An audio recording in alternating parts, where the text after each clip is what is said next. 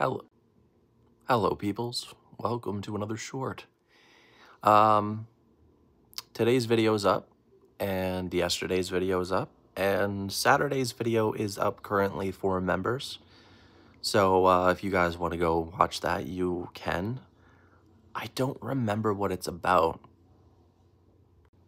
Okay, now I know what it's about. It's about handling discrete graphics via switcheroo on Gnome, where you basically just right-click an app and you can launch with your NVIDIA GPU or your AMD GPU, and you basically are able to just separate everything into one go. For some reason, that was really blurry. I'm sorry.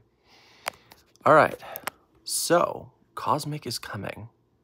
On September the 25th, there will be a beta. And if I'm home on September the 25th, we're going to be installing that beta, and we're going to be putting it through the absolute ringer. In other words, I'll be testing almost every game that I have. We'll be doing some video editing, we'll be doing some photo editing, we'll be testing different wine apps, and a bunch of stuff like that as well. Yeah. So that should be fun. Another thing, last night I did a stream testing to see if my issue with the CachyOS kernel still happens, if I still get ring 0. And I did. I got it right when playing Grand Theft Auto. It survived Cyberpunk somehow.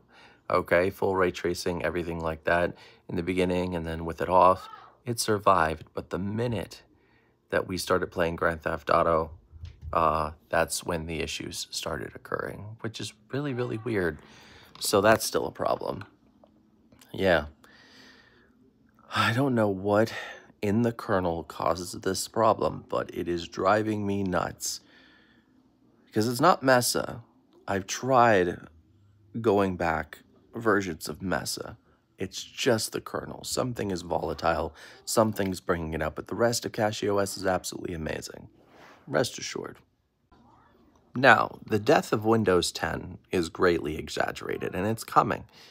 And I'm going to prepare a video for that day of the best distros to honestly switch to from Windows if you don't feel like running Windows 11. They're not going to be forced or anything.